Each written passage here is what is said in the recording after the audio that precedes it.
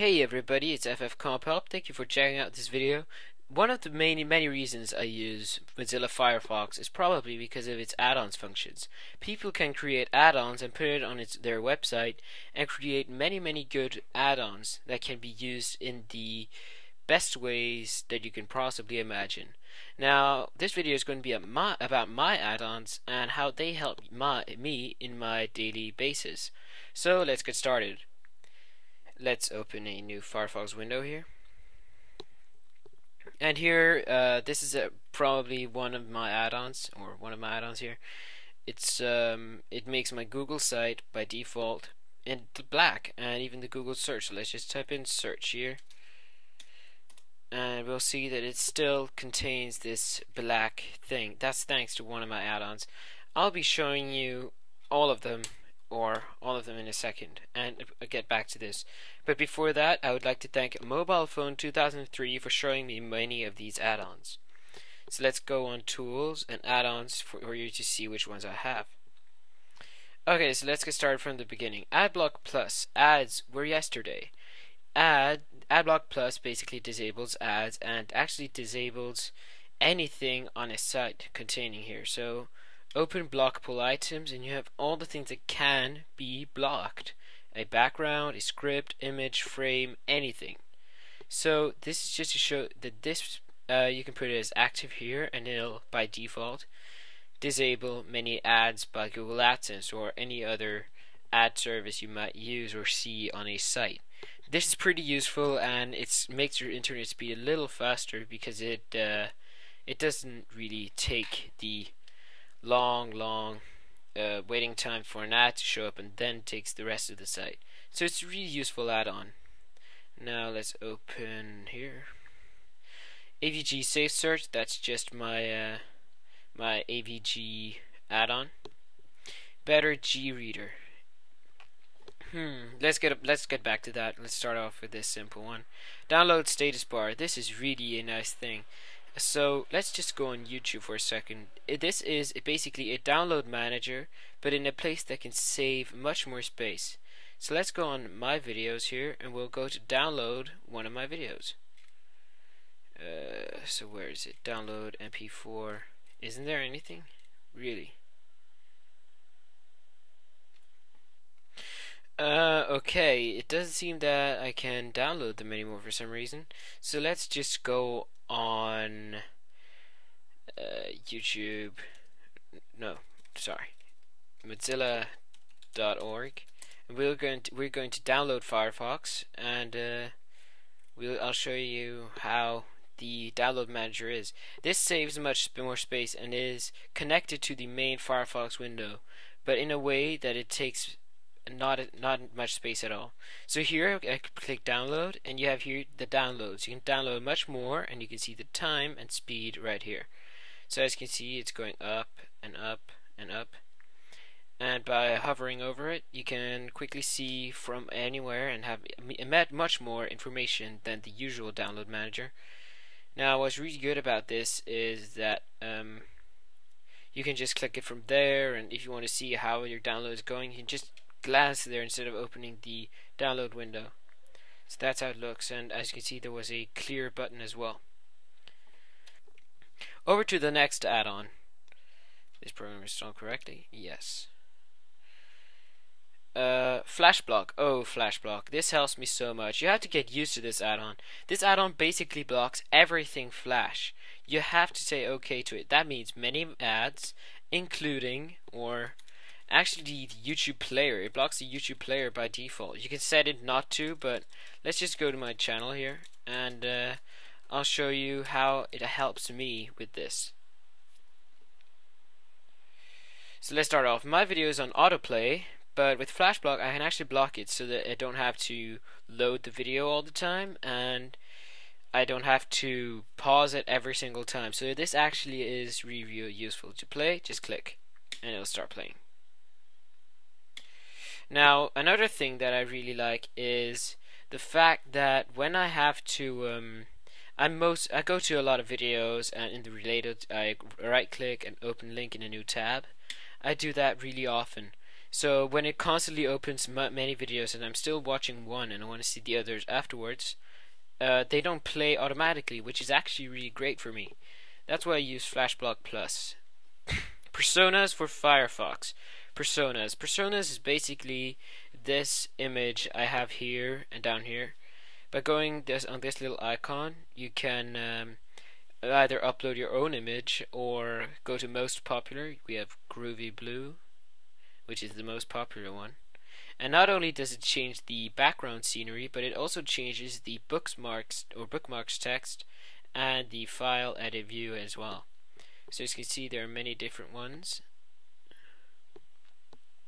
and these are just the most popular ones.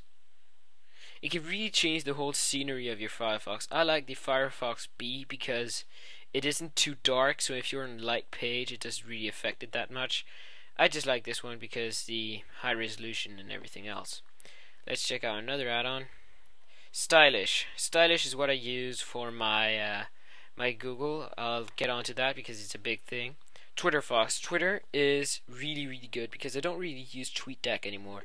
I don't want to go to a separate application, but just clicking the little T here, I can see all of the many tweets that I have, or no, not many, but I can see all of my tweets and I can resize it using this little thing up here.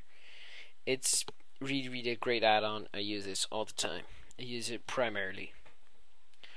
And Xmarks. It's called Xmarks now, but before it was called something else. I don't really remember. Basically, it syncs your bookmarks.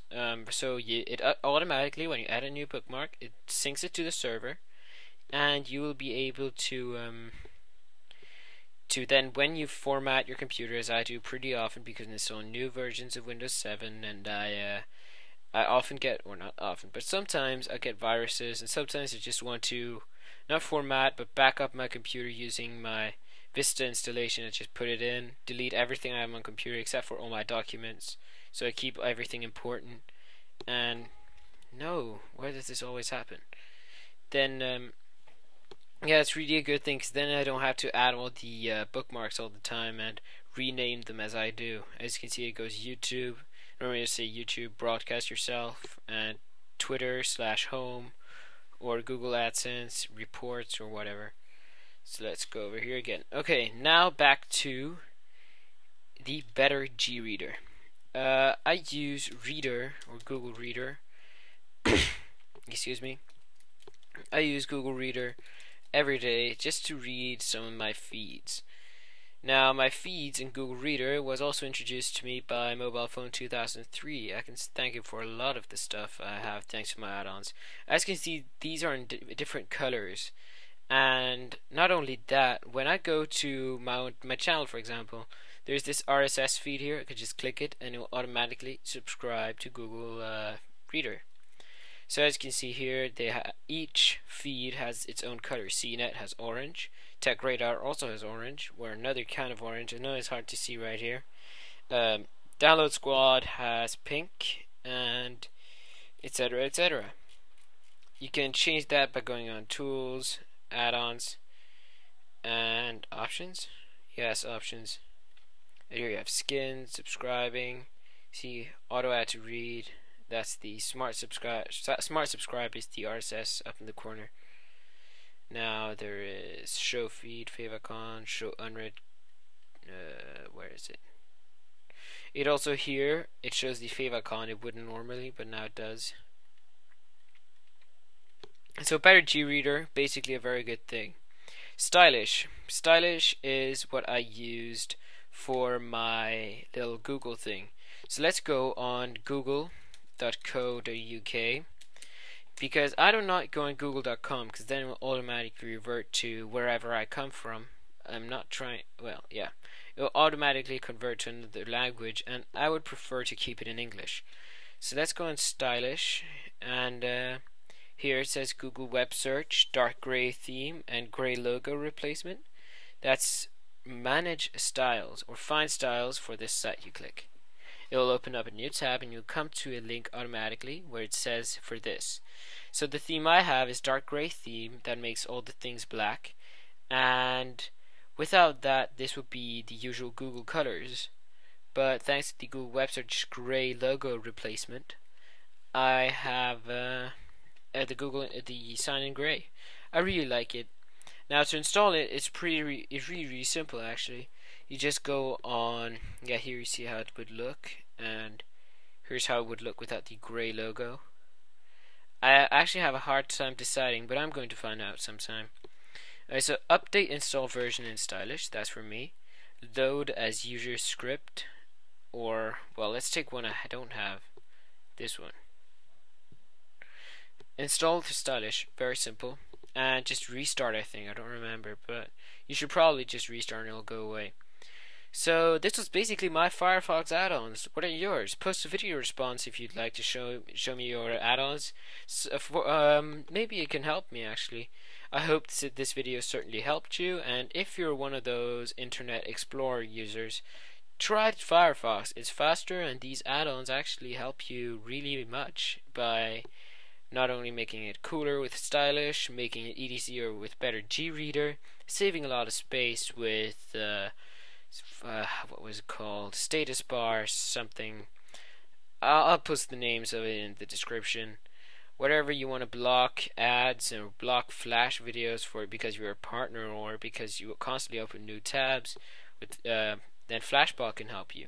So yeah, I hope this video helped you. Thanks for watching. Please comment, rate, and subscribe. Bye. Have a nice day. Bye. Have a nice day.